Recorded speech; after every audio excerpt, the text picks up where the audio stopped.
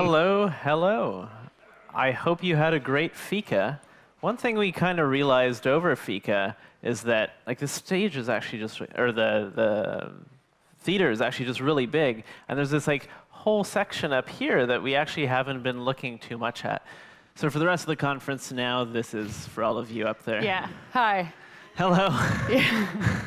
So our next speaker, gosh, this feels so awkward. Mostly, I feel like you can like look straight into my brain through my nose. You'll just have to deal with it. Just keep going. We have a web engineer from Mozilla who has been working on hybrid app development with Android and React. Kate Hudson. Yay!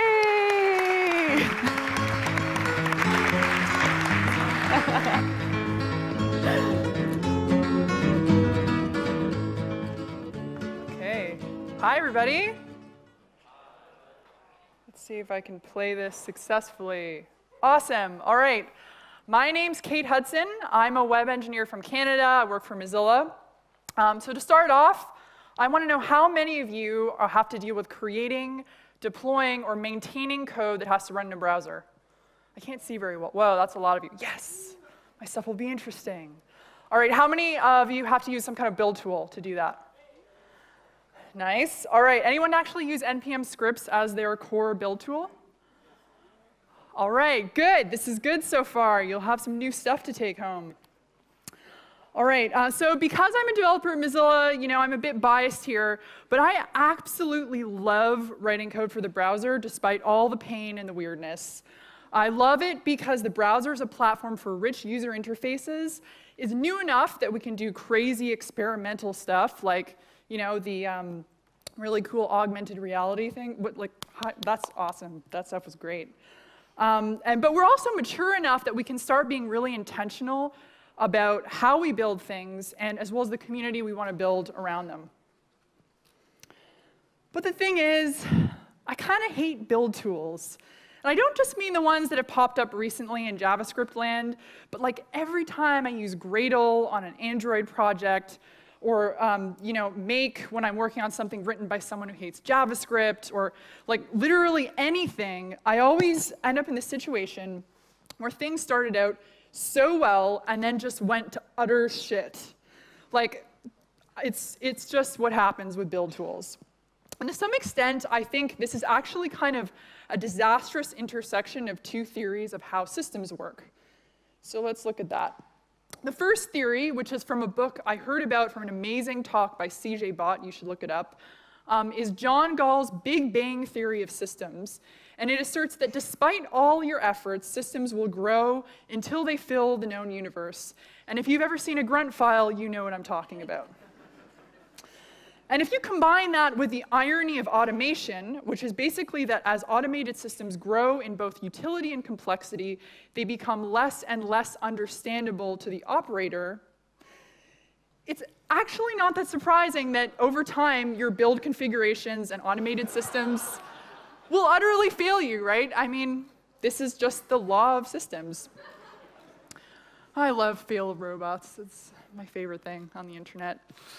But despite all of this, this is kind of depressing. I do think that your automated front-end workflow can actually be OK if you're willing to consider the nature of the things that you're putting in it, if you spend some time up front designing for simplicity, and if you're willing to make the right compromises, not just compromises that are stylish or fashionable. So I have a couple of reasons why I want to show you how you could do this with NPM scripts.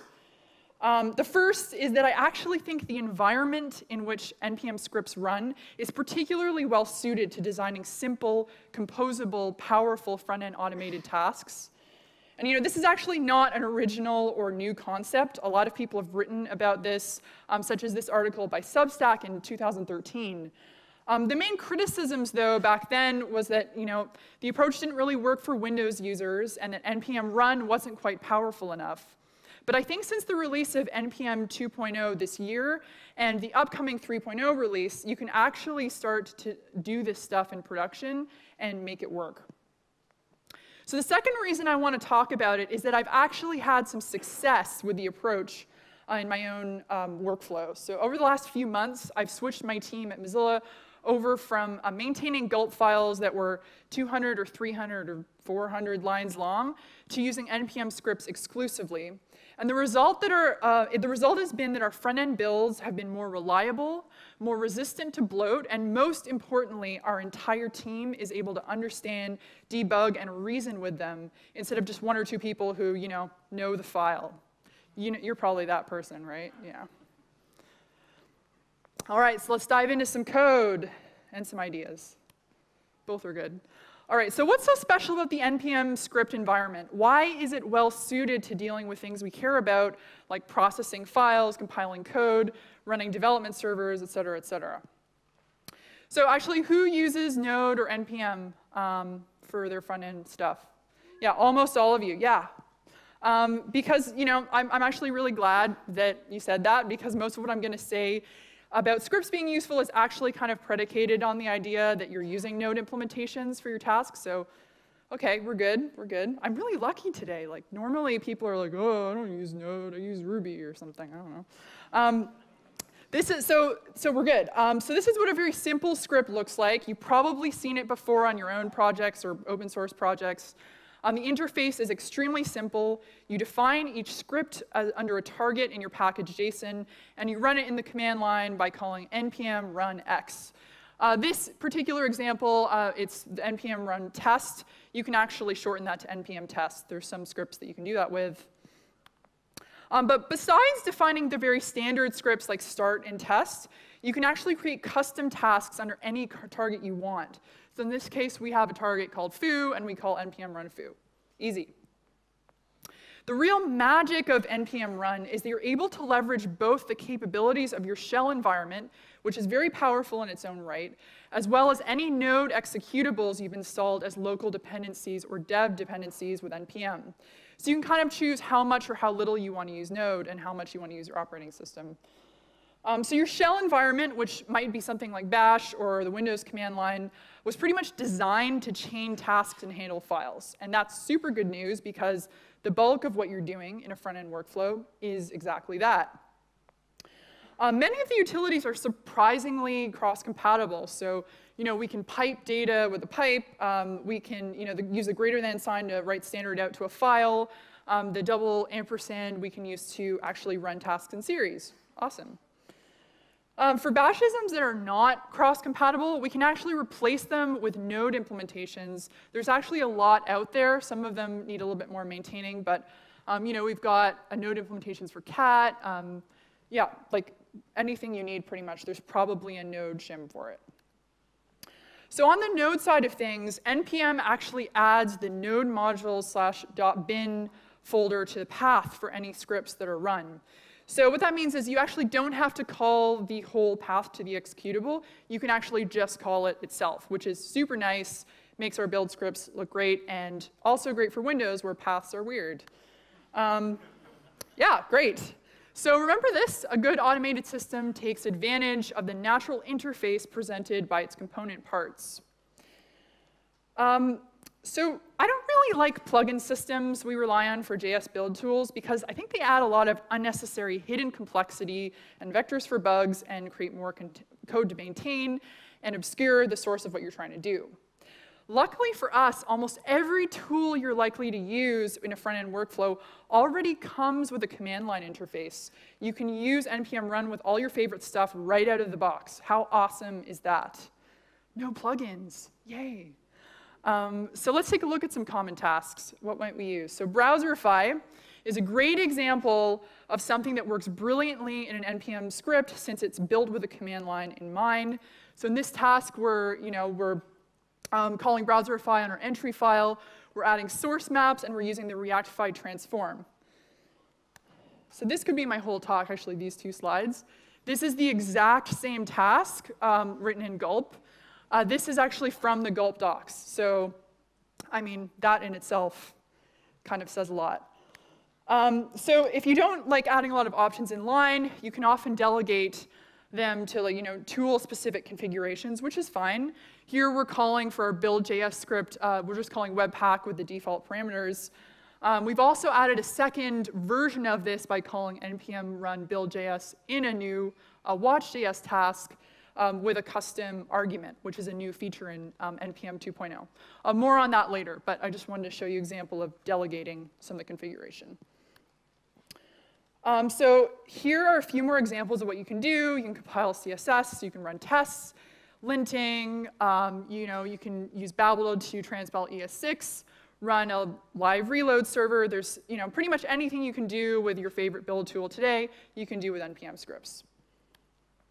So the other interesting thing we get with scripts, besides the shell and the node executables, is we actually have them run in the context of the NPM lifecycle.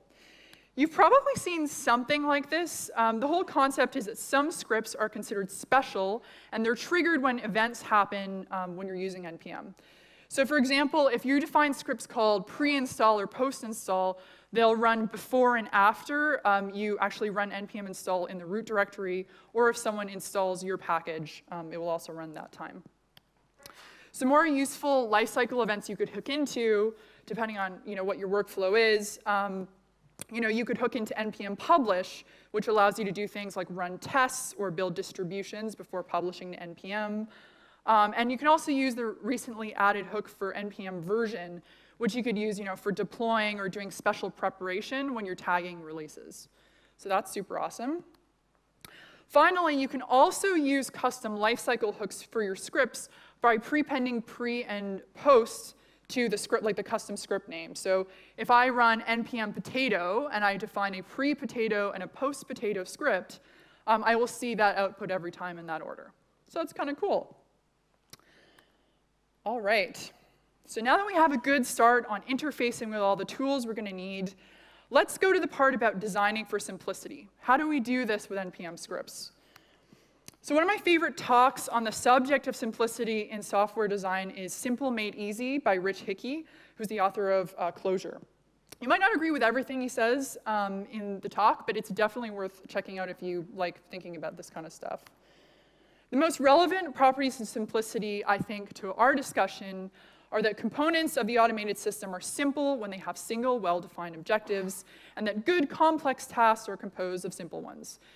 I know you all know this because you're programmers and you're good programmers, hopefully most of the time. But it's worth applying this to our build scripts too. So let's start with a task that doesn't fit our definition of simple. This task does three things. It lints our code, it does some style checking, and it runs our unit tests. So this is fine if your script file is really small, whatever. But we need to extend this a little bit if we want to use it for larger systems. So the first thing we're going to do is we're going to split it up into 3 scripts. So we have our lint, JS, CS, and unit tests in 3 scripts. And we can just call them in series by using npm run. Pretty easy. Now, if we take this a step further, we can introduce a scaffolding tool to help us out. npm run all is a tiny node module I really like to use that helps us run multiple npm tasks in series or in parallel. It is cross-compatible with Windows. As you can see here, we pass in the name of our 3 tasks, and we can just do it like that. Super nice. It also has a glob-like feature that will look for all tasks under a namespace. So here we prefix every task with, test. And that's awesome. They run in the order that they're defined in the file, so you'll always know, if they're running in series, you'll always know the order. So the complete example looks like this. In the first section, we've got a set of watch tasks that we're running with start as well as the server. We're using the parallel option for npm run all, so we can have those run in parallel. The second set of tasks is a bunch of build tasks that run one time. So that's a great example of organizing your script file so it's really readable. The other thing you might have noticed we talked about before is the argument syntax. So this really helps for composability. You can write one task, so let's say your Webpack or your Browserify task, and then you could have different subsets, like for your development environment or your production environment, by passing new arguments to that task. So that's cool. So we've learned about how to leverage the power of Node and Shell. We've talked about designing our system for simplicity and composability. what trade-offs are we making, and are they the right ones? This is a super important thing to talk about when you're discussing pretty much any system that you're building on any project. So NPM scripts are not as full-featured as something like Gradle that can do dependency management between tasks, or caching of partial builds like we have in Make. If you need that, you might have to use something more full-featured. But chances are, because you're doing front-end web dev, you're not dealing with build times on the order of tens of minutes, and you can actually afford to trade off that optimization for readability. And readability translates essentially to reliability, especially when your team can reason properly about what you're doing. I mean, that's my opinion, but I think it's an interesting trade-off. So the other thing is that NPM scripts are written as plain text in JSON, which probably sounds to you like, ew, gross, that's disgusting, We don't have variables. We can't do something like create a build system that can be extended to work on different repos. And it seems gross, but I think if the majority of your projects are 15 to 20 lines, having that kind of code is a great trade-off for having to repeat paths a couple of times. You can also experiment with ways of, building your package JSON, but I've never, people have suggested that to me, but I've never really found the need to do so. So another thing, I'm not going to lie, especially if your project supports Windows, which if it's open source, hopefully it does, you're going to have to take some time to learn what you can and can't do. I think personally the benefits are well worth it, and they're going to give you a lot of useful transferable skills when you're working in other environments. And that NPM scripts are inherently testable because they're separate and you can call them in isolation. So if you can run them on some kind of CI, absolutely go for it. It will make your scripts a lot better. So finally, something a lot of JS build tools really do well is that they have a great community around them. Because of the plugin-less nature of NPM scripts, it's going to be challenging to think of a model to share strategies and recipes and ideas to push it forward.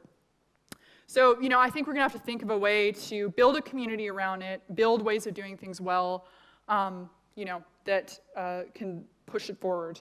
So for example, what if we built a shell implementation specific to NPM or Node that could be totally cross-compatible? The future could be super exciting, right? But we do need to start that dialogue. And that's pretty much it. So please, I'd love to see what you make, or NPM run, that is. Yeah, thanks a lot.